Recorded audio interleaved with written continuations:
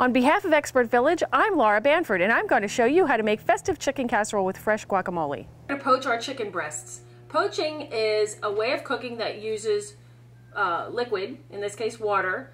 The thing being poached is our bone-in, skin-on chicken breasts.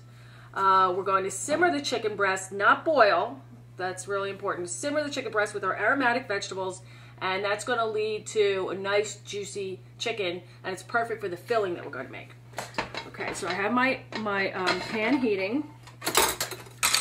I'm going to use 2 chicken breasts. Let's put them skin down. And then we'll quickly add the aromatic vegetables. Shallot, and I'm also adding some fresh cilantro and water.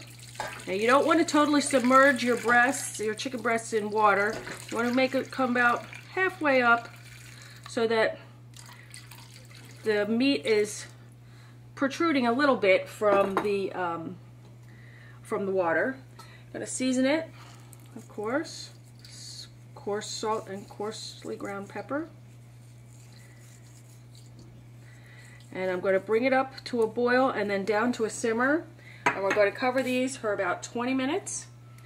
And when we come back, I'll show you how to make our sauce.